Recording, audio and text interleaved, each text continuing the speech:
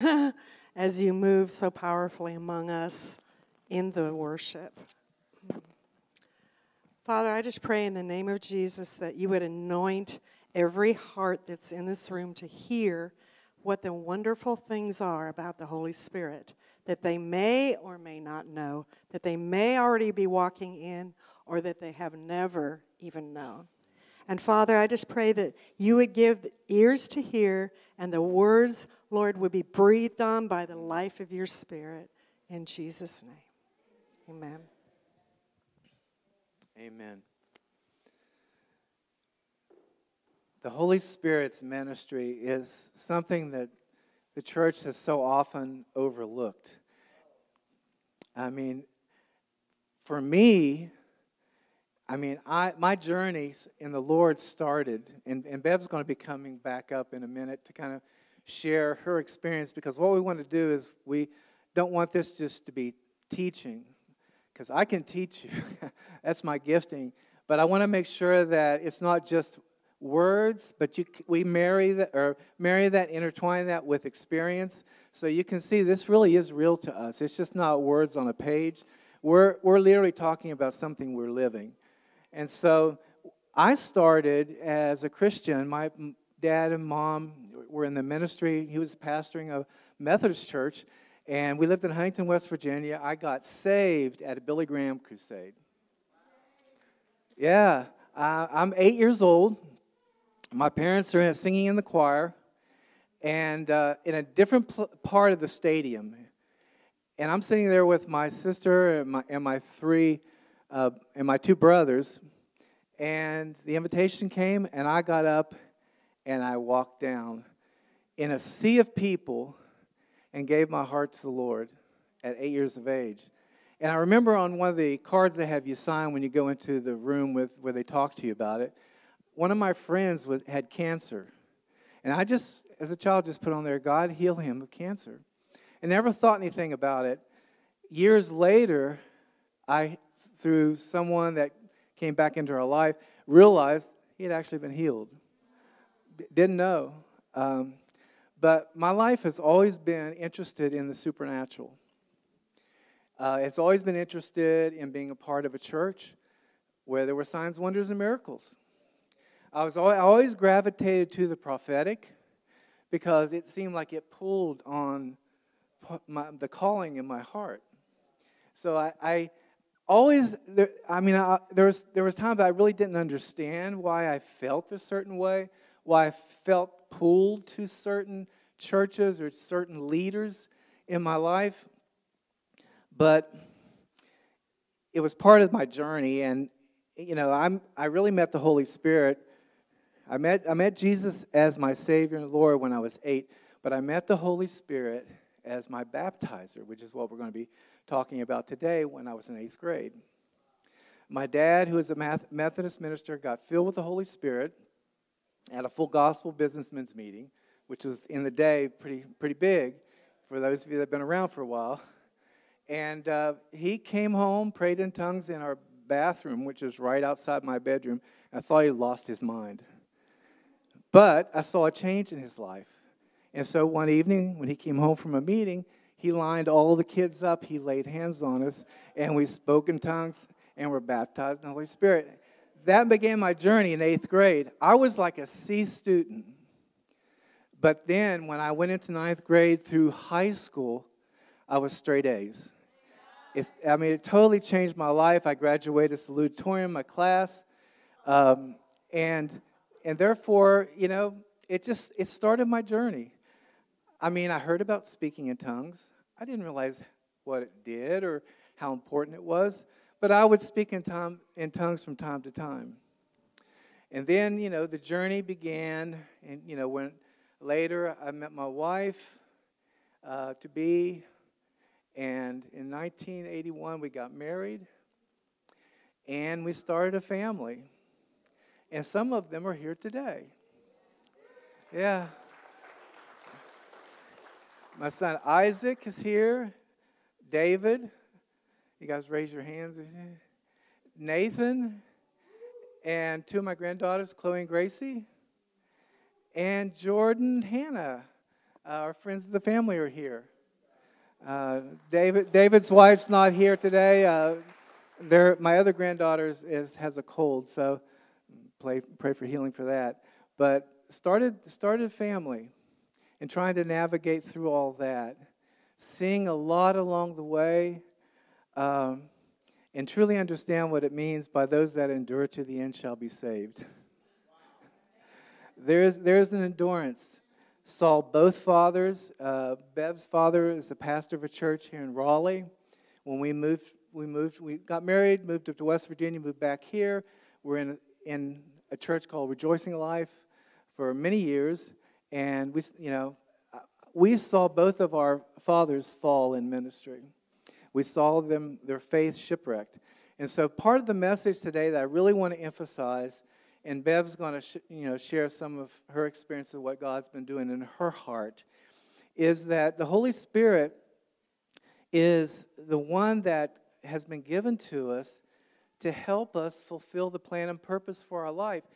And a big part of that that's really undervalued is He helps us with the very things in our heart that are keeping us from fulfilling our faith, so that our faith is not shipwrecked, so that we don't build something so high and then it collapses because of things in our heart that we never deal with. The Holy Spirit's, He's here to help us.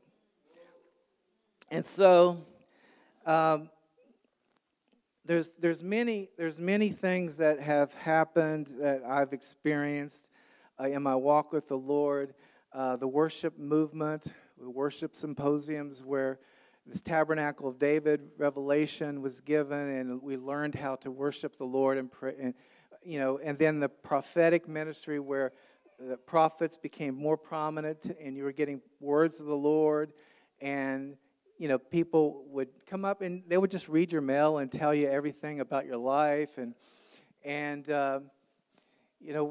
we were part of all of that with healing, where lay hands on the sick and they'll be recovered, and was just eating it all up because I knew that God wanted us to move in signs and wonders and miracles, but I didn't realize that the primary means of my edification and building me up was to be consistent and intentional every day in reading the scriptures, in praying in tongues, and fasting. And so just recently, Marcus had indicated, I think it's 3 or 4 months ago, had indicated to Bev and myself to kind of challenge us to read this book, The Walk of the Spirit, the Walk of Power by Dave Roberson. And so we thought, okay. And so we started reading it, and that's when it just it's like the Holy Spirit really highlighted this whole thing about purpose and destiny. And the Holy Spirit has been given responsibility to oversee the plan of my life. Wow. I never knew that.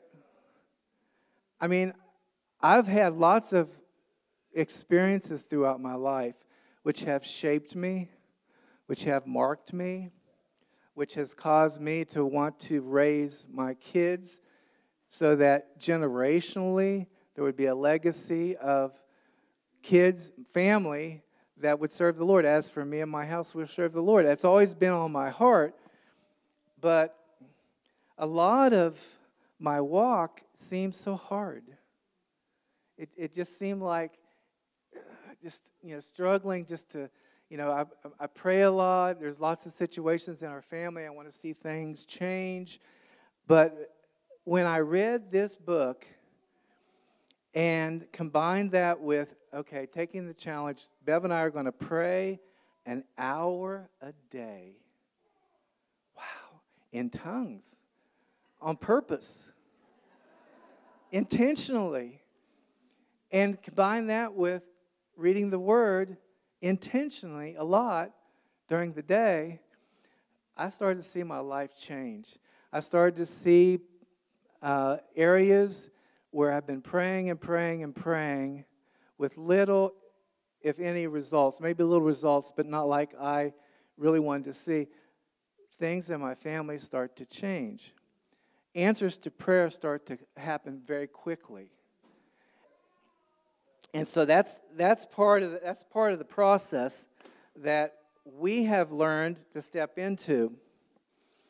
And so I made the statement that the Holy Spirit is responsible for overseeing the plan of God for my life. So what does that look like? So there's some scriptures. Psalm 139, 16 to 18 says, "Your eyes, God, saw me unformed, yet in your book all my days were written, before any of them came into being." God has a book. "How precious are your thoughts to me, O God. How great is the sum of them.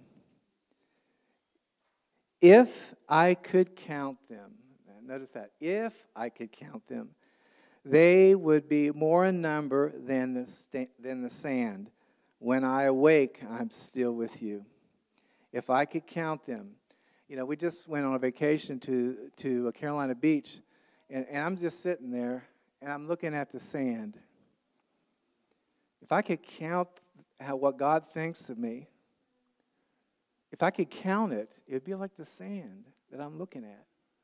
How many thoughts does God have toward me? Just think, if you think about that, that will blow your mind. And then I look out over the ocean, and I said, you know, the scripture says, "Oh, magnify the Lord with me. Let us rejoice in our hearts together." I look out over the ocean. Wow, God, you're really big. Just this. You've created this. This is crazy. This is amazing. And then in 1 Corinthians 2, 11 and 12, it says, "For who among people know the thoughts of a person except the spirit of the person that is in him? So also the thoughts of God," remember we talked about his thoughts? "The thoughts of God no one knows except the Spirit of God. Now we have not received the spirit of the world, but the Spirit who is from God, so that we may know." So that we may know. The Lord doesn't want us to be ignorant. "That we may know the things freely given to us by God." Those are all his thoughts that he's freely given to us. So Jesus said he would not leave us as orphans, but he would come to us.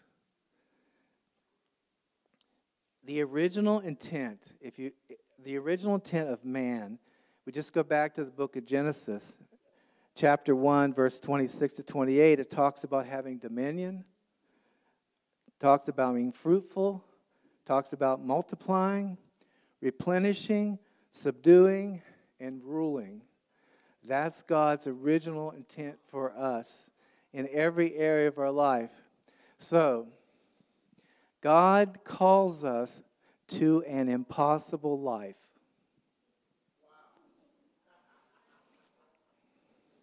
It's impossible without a Savior. Before the earth was created, Jesus was slain before the foundations of the earth. He said yes to come because God knew that we couldn't accomplish his thoughts toward us unless he provided a Savior. And it says, if you call on the name of the Lord, you shall be saved. The Holy Spirit, at that point of your speaking confession, literally comes inside, takes your spirit that's dead and cannot connect with God, and explodes something brand new that has never existed before. You have a new communication channel inside of you that can communicate with God. The Holy Spirit takes up residence in you, and then He gives what's called the baptism in the Holy Spirit to totally transform us and make us into the image of Jesus. Holy Spirit, and we're here to honor the Holy Spirit's ministry, but His ministry is to conform us to Jesus. That we would look like Jesus, we would talk like Jesus, we would walk like Jesus. In every area that we would see supernatural miracles and signs and wonders follow us where we're called to. Not everybody's called to the church. There's government, and everybody probably knows, maybe knows the 7 mountains. There's government, there's education, there's media, there's business. Any others? Families, the arts and entertainment, and the church.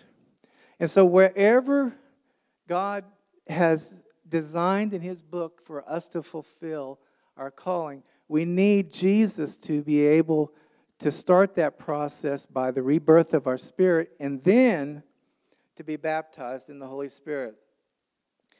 It was so important that when Jesus, it says in John 20:22, it says that He breathed on His disciples. This is after His resurrection. And He said, receive the Holy Spirit. Whew. And they were born again. But then they had to wait. They had to wait to be filled with power. And so many times, people just get saved, but we don't go that next step and ask, because the Scripture says that if ye being evil know how to give good gifts to your kids, how much more will your Father give the Holy Spirit to those who ask? To have the power to live this impossible life. To give us the power to live this impossible life. They couldn't even fulfill the Great Commission that's recorded in Matthew 28:19 until Jesus says in Acts 1, he tells them, He commands them to wait in Jerusalem to receive the baptism of the Holy Spirit, which He said is the promise of the Father. And, along with that promise, He gives us this secret weapon. It's so underutilized, so misunderstood. Our mouth, it says in the Scriptures, death and life is in the power of the tongue. James says that it's such an unruly member. Man, and He gives tongues so that the Holy Spirit can pray through us. Holy Spirit praying through us the perfect will of God. And so you might say, why tongues? Why would He give us something that would totally mess with our mind? He says He chooses the foolish things of the world to confound the wise. There is no language on earth to be able to express the full extent of what God wants us to pray. The Bible says we do not know how to pray as we should, but the Holy Spirit intercedes for us with groanings and prays the perfect will of the Father. And so think about it. We have such a weapon that if you literally think about in our spirit, the Holy Spirit, once we receive power in the baptism of the Holy Spirit, there's something that is in us with the Holy Spirit. If He's creating this internal language in our spirit, and it says they spoke as in the Acts as the Spirit gave them utterance. We have to do the speaking. And so many times the stumbling block to speaking in tongues is we think we have to kind of conjure up the words in our head. But it really comes from here. And it's one of the best ways to exercise our faith, is to step out and release the language that's inside of us. John 16:13-15 says, when the Spirit of truth comes, He will guide you into all truth. He will not speak on His own authority, but He will speak whatever He hears.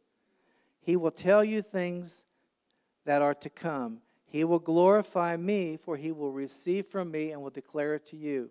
All that the Father has is mine. Therefore I say, He will take what is mine and will declare it to you. He doesn't want us to be ignorant. He really doesn't.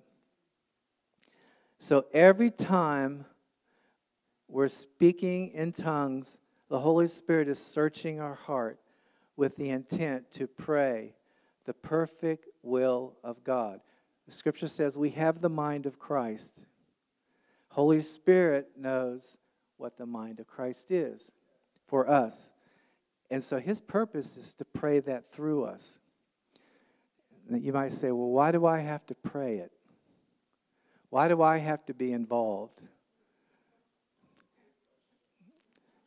He's our partner. Why doesn't God just heal someone? He says, lay your hands on the sick and they shall recover. He wants us to do a physical act which represents faith. Every time I lay my hands on someone to pray for them, I'm exercising faith. I'm not healing them. The Spirit of God in me is being released with healing. When I prophesy, the thoughts that God starts to speak through me, I have to open my mouth and say something. Just like praying in tongues. I have to open my mouth and cooperate with what the Holy Spirit wants to do. I've seen such a big difference in my life. It's hard to explain. I never realized what the edification process was all about.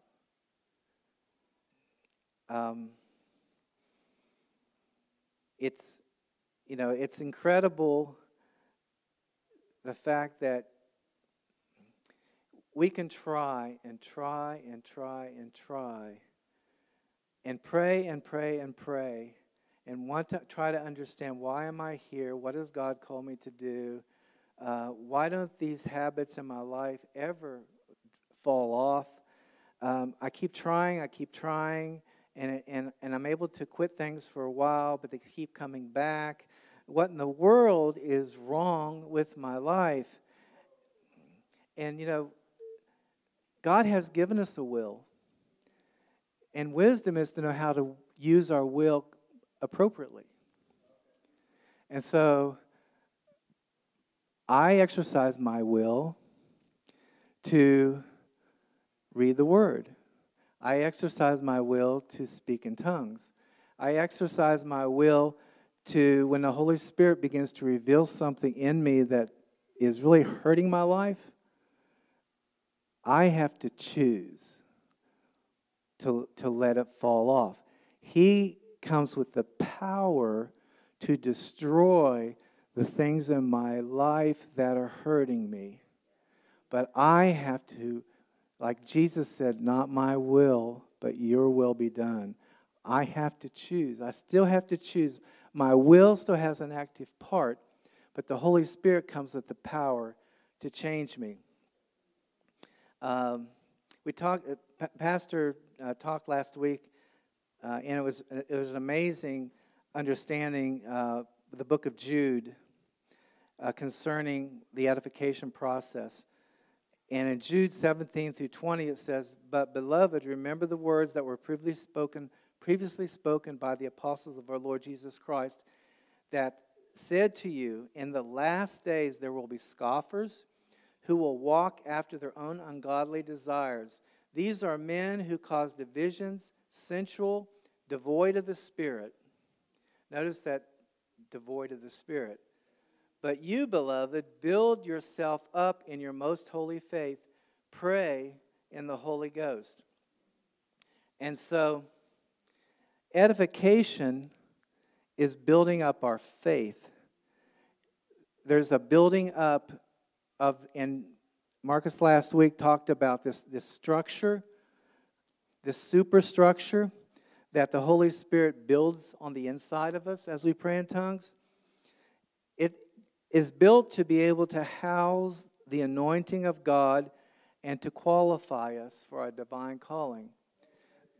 The Holy Spirit is really good about the fact that if we'll continue to submit to what He's doing in our life, He will help prune the areas of our life that are going to eventually down the road shipwreck our faith if we don't do anything about it.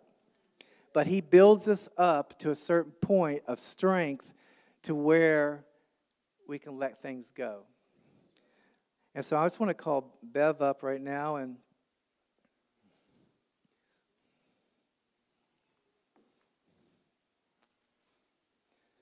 there's a scripture in 1 John 2:27 that says, "But the anointing which you have received from Him remains in you, and you do not need anyone to teach you, for the same anointing teaches you concerning all things and is truth and is no lie, just as He has taught you. Remain in Him," 1 John 2:27. And so as we intentionally invest in spending time in the Word and meditation, as we're praying in the Spirit, the Holy Spirit teaches us.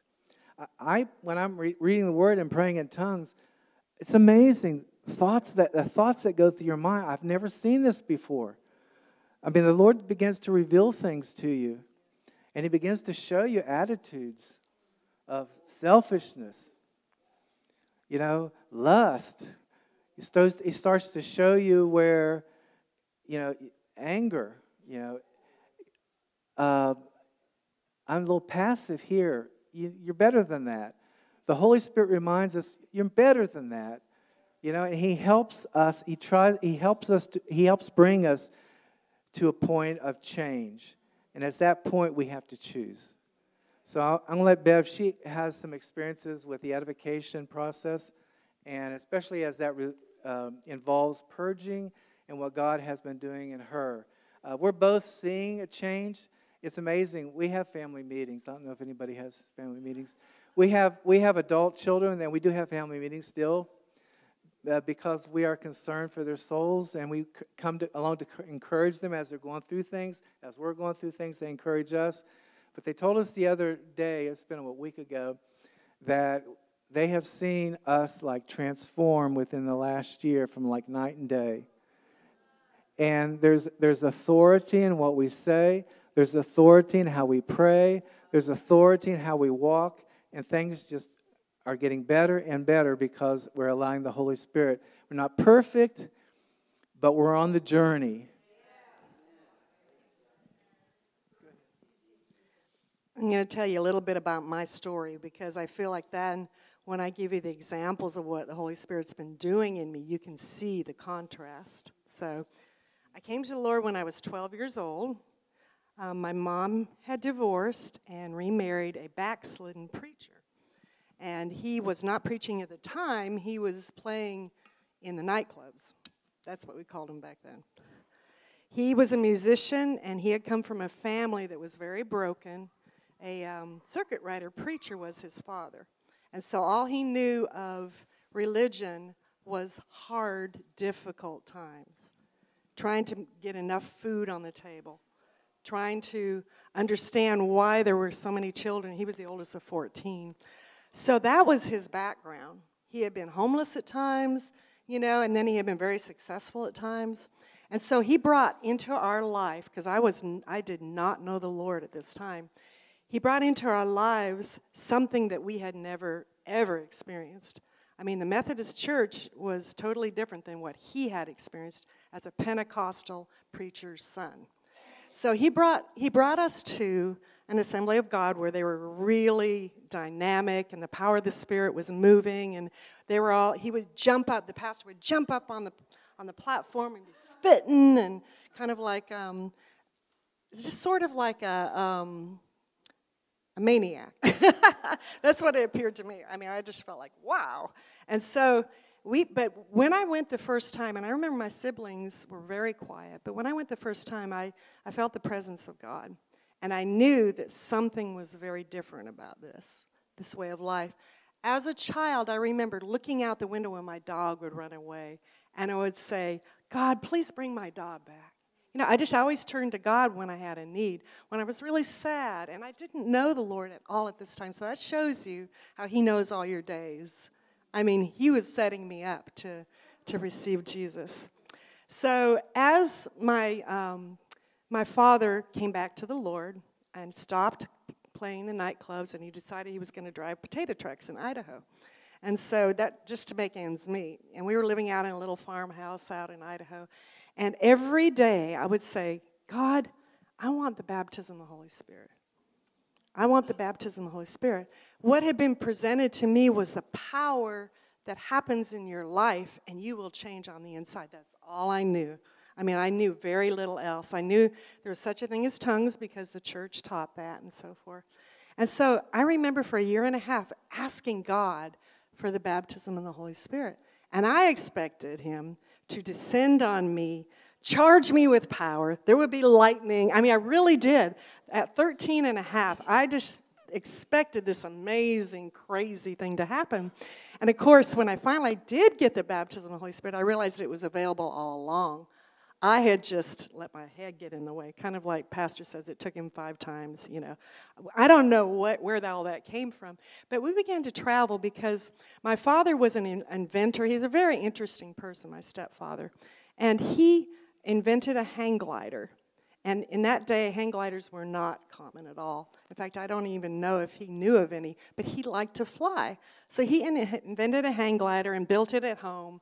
And they went out on the rim rocks, they called it in Montana, where we lived. And he just had somebody pull him off the cliff. Well, now he had come back to the Lord, but I don't know exactly where he was at. And we heard about it because we were in school. He went crashing down. We have what we call little dust devils in Montana, in that area. They were like small little tornadoes that would grab things and just throw them. And one of those hit him when he was about 150 feet in the air. And he came diving down and hit the ground, just barely clearing it, but his body did not clear it. Because a hang glider, you hang on and you hold on. Well, the reason that is so significant is because he was healed miraculously from a broken femur bone that had plowed in the dirt. He had gangrene in his leg. They were telling me that he were going to actually, cut his leg off. And I remember the night before he was supposed to have his leg amputated, the pastor of another church, I mean, this man was powerful in the Spirit, came walking into his hospital room. He said, "You are Lenny Anderson?" He said, "Yes." And he walked around, and he said, "God spoke to me about you." He said, He's not only going to heal you completely right now, but you're called into the ministry and have been running from it all your life. Well, that was amazing to us, And sure enough, God did it. He actually had to sneak out of the hospital because they would have arrested him if he had left and he was, he was full of gangrene. The gangrene left, and his brothers helped him to cut off the body cast because they had a big body cast that they had put him in, helped him to cut it off. It took about 3 hours. And all of us kids are just watching this happen, It's like, I was honestly like, when he stands up on that leg, what's going to happen? It held. He went back to the hospital. They took an x-ray, and they just had no explanation for it. They said 2 weeks have gone by. A femur bone does not heal in 2 weeks. It takes a long time. That launched us into what my father believed what the pastor said, and he knew that there was always something he was supposed to do with his life. And that launched us into selling or really moving out. It was rented. And traveling in a bus for 6.5 years.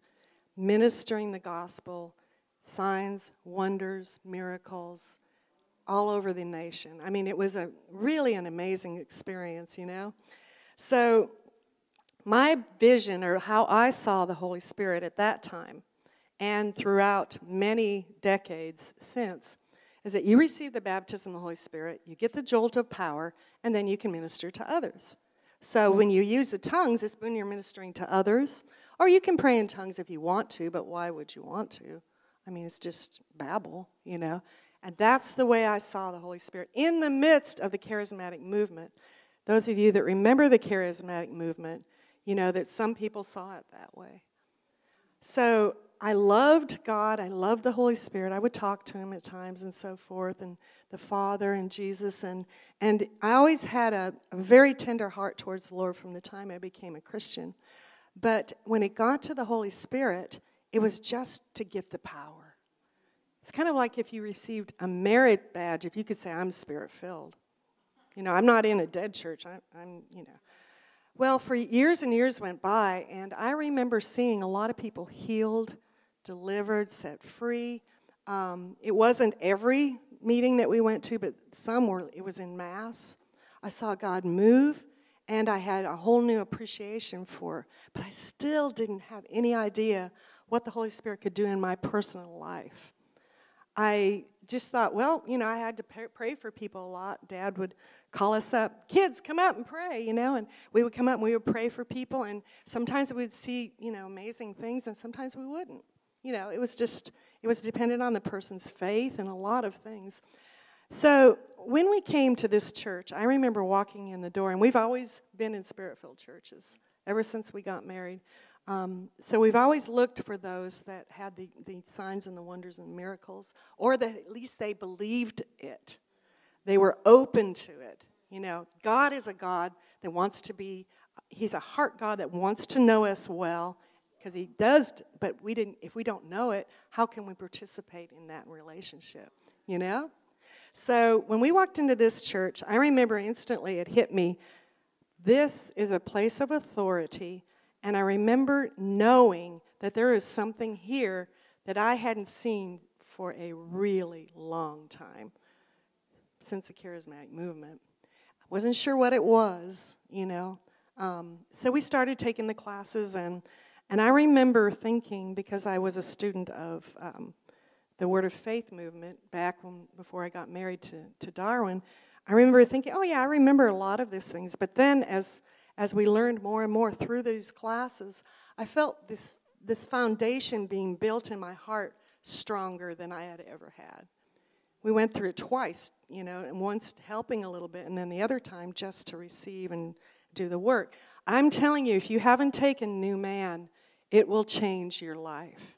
All you have to do is be intentional about listening to it every week and just write down notes of what you're getting from it and come to class.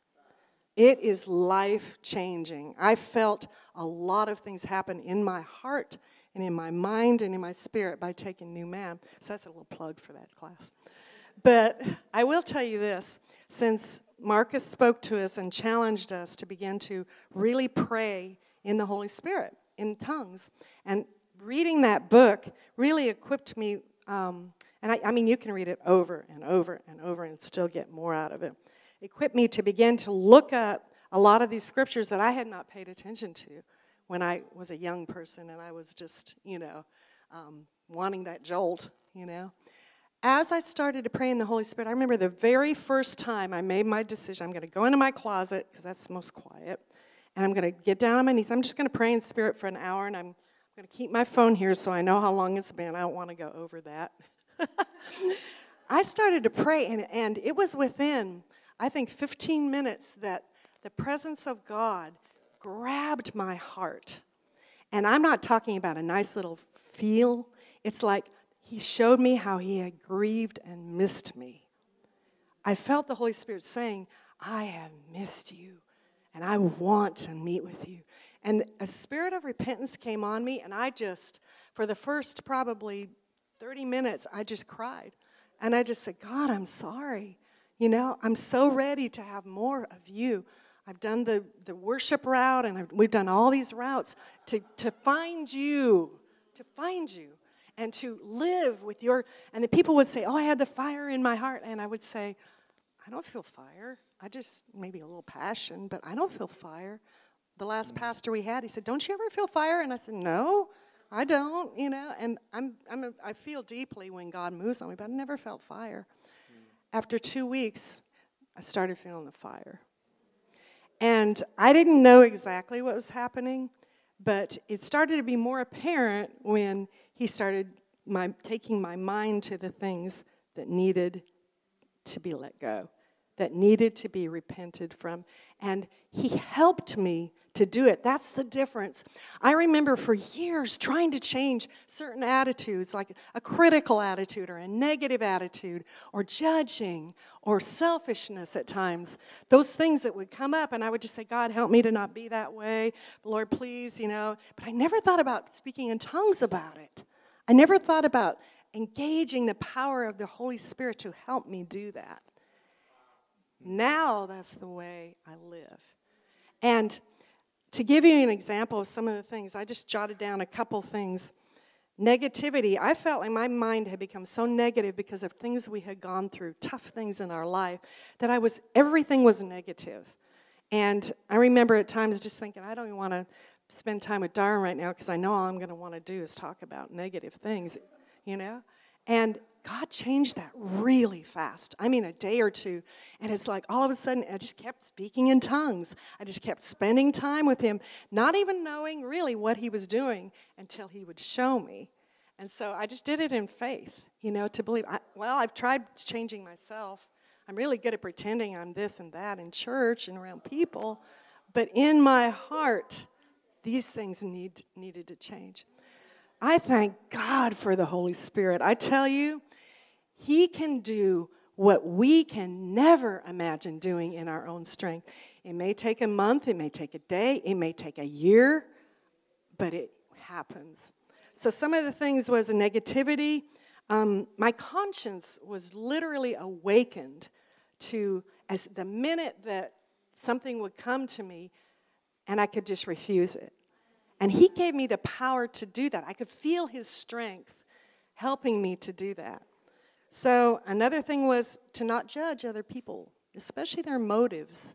It's really easy when you see someone that's struggling with something. You don't know their life. You don't know their story. You don't know what all they've been through, but he does. He's the only one that really does. So I stopped. At first I had to make myself say, well, they haven't been through as much as we have, or they can't be that hard. Look, they have a lot more money than we do, and And all of a sudden, it's like I had to make that decision to be that way rather than at a default. And so I chose. I wasn't perfect at first. It took me probably about 1.5 to 2 months. I mean, I'm estimating to really release that and let that go. And Darwin's going to explain. Are you going to explain some of what happens? Okay. Just a couple other things quickly. I learned how to not embellish the truth. That's one thing that David Robertson talks about in his book. When you're an evangelist's daughter, and they love to make things sound even bigger than they are, I just kind of adopted that way of looking at things and say, well, I had 10 people I prayed for and they all got saved, when really it was like maybe 3 and 2 of them got saved. I would just embellish things and make things sound better just so that I could feel better about myself. And so that's speaking evangelistically. Yeah, evangelistically. That's what my dad used to call it. But that was a big deal. I mean, it really was. And that was one of the easiest things that came off. You can feel it leaving, not physically, but you can see it leaving in your life when it just doesn't affect you anymore. Now, this is over 4 months, so, it didn't happen instantly. But, and a couple other things, my internal conversation, my thoughts, and what I'm saying to myself. If you're self-aware enough, you'll know that goes on all the time. Sometimes my thoughts would just be sad or depressed or wanting to go back to the past. Now my internal thoughts, I would say 95% of the time, are positive. They're like full of joy, No more feeling sorry for myself. Knowing that God is with me, and they may not even know why they're not negative, but they're there. It's like the Holy Spirit is just filling those areas that used to be just, full of thorns and difficult things. And then I'll just say this as a last thing. God's giving me a courage to do new things. I mean, I had a lot of fears just kind of pushed down, didn't know they were there. Remember, the Holy Spirit searches your heart. Every time I pray, there's something that He brings up. And it may just be how great I'm doing at it, And it's not in a negative context as far as, like if someone had said it to you, like Darwin had said to me, you need to stop doing this. Because this is how it looks. If he said that, and he very seldom does, but if he did, you know how that makes you feel. You feel kind of shamed and like, why can't I do this? And da-da-da. It's not like that when the Holy Spirit shows you. And that's one way you can know if it's the accuser or the Holy Spirit. When the Holy Spirit shows me something, I feel so loved in all of it. It's like He loves us. He knows every thought. Even He knows the things that we think even before we say them. He knows how to search out our heart, and He knows how to change us. And it's a wonderful thing. I mean, it is just a wonderful walk. So those are the highlighted things that I can think of that God has done in my life. There's a lot more, but they're impressive. Go ahead and stay up here. Romans 8:26-28 says that likewise, the Spirit helps our weakness. Isn't God good that He knows left to ourselves we'll self-destruct? But He gives us help because He knows that we are there's an inability to, in our own strength, fulfill that the reason that we were placed here. We try. Men, we really try that whole pride that gets in the way. But I just want to submit something to you that was a revelation to me. I had never seen this before. I'll submit this to you for you to chew on. But in that same scripture, where it talks about how the Holy Spirit helps our weakness, we do not know how to pray for as we ought. He intercedes for us with groanings too deep for words. And it talks about how He searches our heart, because He wants to intercede for us according to the will of God. And I'd never seen this next sentence within that context before. And we know that for those who love God, all things work together for good, for those who are called according to His purpose. And so, what I saw is that praying in the Spirit is what arranges everything in our life to work together for good. That's how important it is. And we neglect it, and it's to our own demise, because God has given us something that is powerful. And Bev talked about, and I won't go into this because she taught this through her experience about how it wakes up our conscience. The more we pray in the Spirit consistently, daily, for longer periods of time, our conscience wakes up. The things that we used to do, we can't do anymore. You combine that with the Word. This is another scripture I had never seen before. It says the Word of God is sharper than any two-edged sword, piercing between soul and spirit, between joints and marrow, and is a discerner of the thoughts and intents of the heart. In Ephesians, it says that the Word of God is the sword of the Spirit.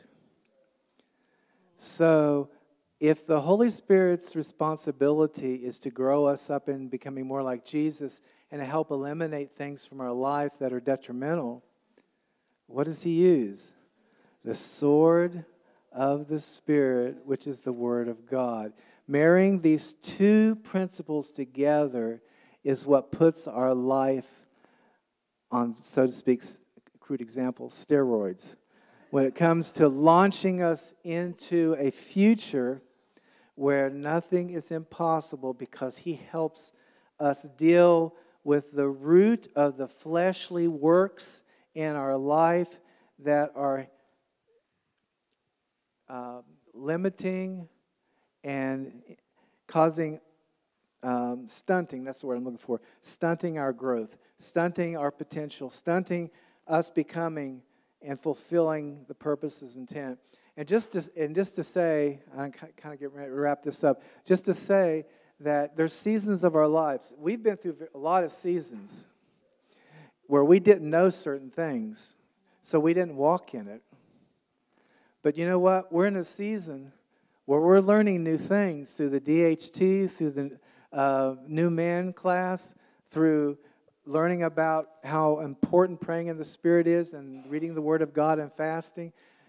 These principles have awakened in us an understanding that God is holding us accountable to walk in. There's a new freedom that is a result of it. In this season, we've walked with the Lord for years.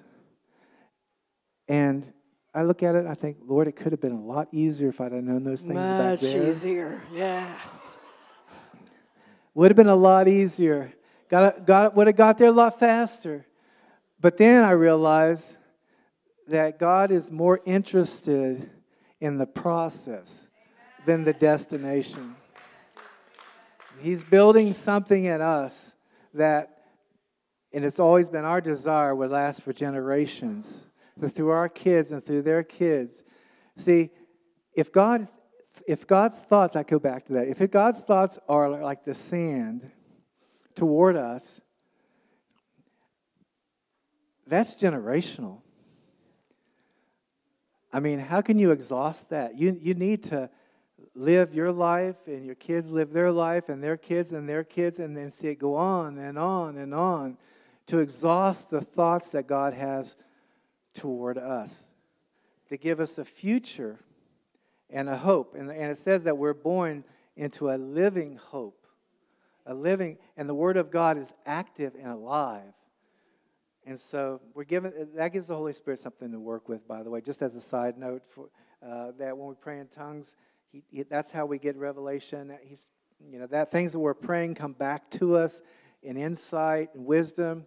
And so, say in a business world, you have a business situation that you can't see a breakthrough. Pray in tongues. Holy Spirit knows and prays for all that's concerning you. And just listen to the wisdom that comes back. It's a process. We grow into that. And so, what we have talked about today, if you will embrace it by faith, it will open the door to another world. It will open the door to another world. You'll see things. You'll have courage. All the things that Bev talked about, the working He does in our heart, everything. We were called to live in a place where every day we face the impossible, but we have the courage to face it and walk through it.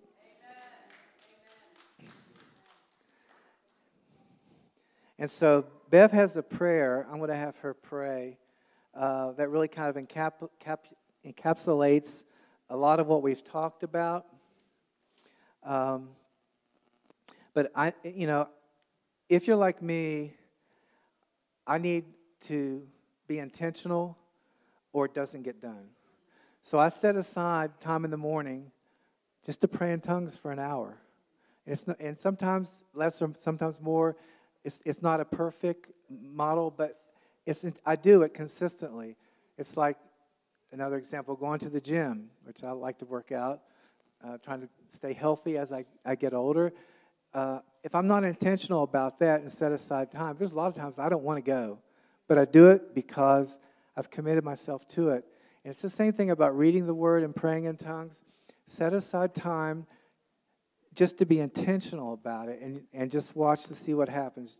As I said in the beginning, Marcus challenged us to pray in tongues an hour a day for a year, and we wouldn't recognize ourselves at the end of that. Well, we are obviously starting to see the change, and we're just in the beginnings of that. We're in a journey, and so I invite you to join that journey and see if in a year, if you'll not recognize yourself. So The Lord woke me up the other night, and I know it's Him when I'm in a sound sleep, and then all of a sudden I wake up and this thought goes right in my face. And He said, just craft a prayer of thanksgiving, because I am so thankful. So thankful to you, Marcus, so thankful to everyone who's been part of the process that we are going through, and thankful to this church for being so faithful to the scriptures, so faithful to the real gospel, so faithful to teach fasting and prayer and all the things that we do, because it's not the common thing in a lot of churches today. That's changing. We're believing God for that. But so anyway, I woke up and the Lord said, craft a prayer of thanksgiving for what you're teaching for the end of the message. And I went, okay, I got to get up. And I did. And I got up and I just started typing it out. So this is not a deliverance prayer. This is not a mighty, powerful prayer. This is a prayer, if you all want to engage, you can close your eyes as I read it. What it's doing is in thanksgiving to God for this process that He's offered us. And it'll be kind of a summary of what we've talked about today and what Pastor has talked about the last couple of weeks a little bit too. So just if you want, you can close your eyes and listen to it. And then after we're done with that, if Pastor, if you want to come up and or you want Darren to do it? Okay. All right. Heavenly Father, you have always had us in your heart. You began it all in a garden filled with your creation and presence. Everything was beautiful and full of peace and order. From the garden you created to our fall from grace and all the centuries of your faithfulness and revealing of who you are, we needed a Savior. And we knew that through disobedience and rebellion, and you knew as well, mankind caused a separation from you. But you, in your great mercy and goodness, unfolded a way of redemption. You knew we needed to be saved from ourselves and our self-imposed death. Thank you for sending Jesus, your Son, the Logos of the Trinity. He perfectly paid all that our guilt required through his sinless life, death, burial, and resurrection from the dead. And he is now and forever our King. We are restored, adopted as sons and daughters, and have been given incredible authority to rule and reign with King Jesus. Your love towards us has truly been revealed to us. So thank you, Jesus. When you left this earth, you said you would not leave us as orphans, that you would send the Holy Spirit, the Spirit of truth, to be our helper, literally another Savior. You said he would be our teacher, intercessor, and comforter to lead us into all truth. We know on that powerful day of Pentecost over 2,000 years ago, you sent the Holy Spirit to a group of followers waiting in Jerusalem. The Bible tells us the roar of the wind of the Holy Spirit was so overcoming and so powerful, it was all the crowd could bear, and he filled the house where they were sitting. Divided tongues of fire came upon each of them, and they were all filled with the Holy Spirit and began to speak in other tongues as he gave them that ability. Jesus, you once again fulfilled your promise. So today, we truly are grateful. We're thankful for the baptism of the Holy Spirit. We are thankful for the third being of the Godhead living in us. Wow. We are thankful that as we join with him, speaking in tongues, he is interceding with Jesus for and through us to build an edifice, that superstructure on the inside of us, so we will be able to house your presence and power without faltering or becoming prideful. We will be able to bring your kingdom to earth.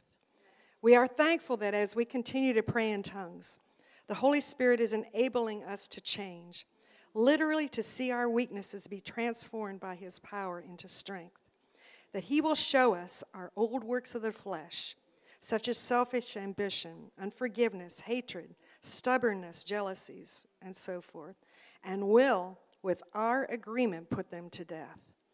We are thankful we can see the power of sin crumble as the purging of sinful thoughts and fruitless beliefs are removed from our heart, and that he, through the word and our cooperation, transforms our mind into the mind of Christ. we can see life through your lens and be able to fulfill our individual destiny. Help us to never take the Holy Spirit for granted, Lord. Help us to always honor and treasure him as he brings us closer to you and shows us all things that you want us to know. We thank you for your matchless wisdom and mercy for this gift. Amen. Wow, powerful. You know, the scripture also says that it's by the Spirit that you mortify the deeds of the flesh. It's not by willpower. Willpower is just choosing to cooperate with the Holy Spirit when he shows us things. But the Holy Spirit literally can put to death the deeds of the flesh. And some that are mentioned in Galatians, it says, now the works of the flesh, this is Galatians 5:19 and 20. Now the works of the flesh that are evident are sexual impurity, immorality, sexual and sensuality, idolatry, sorcery, enmity, strife, jealousy, fits of anger, dissensions, divisions, envy, drunkenness, orgies, etc. And the Holy Spirit can help us where those are weaknesses. And just to reiterate, Marcus talked last week about there's diversity of tongues. What we're talking about today is the personal prayer language that God has given us. There's also the praying in tongues, which is like a message given in a congregation with an interpretation.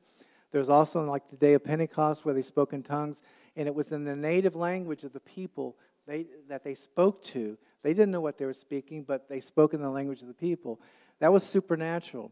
We're not talking about those two cases. We're talking about the personal prayer language, our prayer partner, the Holy Spirit, and cooperating with him. So I just want to throw it out there that if you fall into the category where you have never invited Jesus into your heart to be your Savior and Lord, that's where it starts, where you can experience a life-changing, altering, being born again to where all old things pass away, all things become new. Your spirit becomes alive where it was cut off from the life of God. Now the life of God is in you like a river. And then next step is the baptism of the Holy Spirit, where you are endued with power to be able to live this life and being his witnesses in the earth. So I just want to encourage you, even if you've received the baptism of the Holy Spirit, but you're struggling in your prayer language, God can set you free to where you can start to freely begin to speak. It's under our control. You can start and stop at any time to pray in tongues, but it is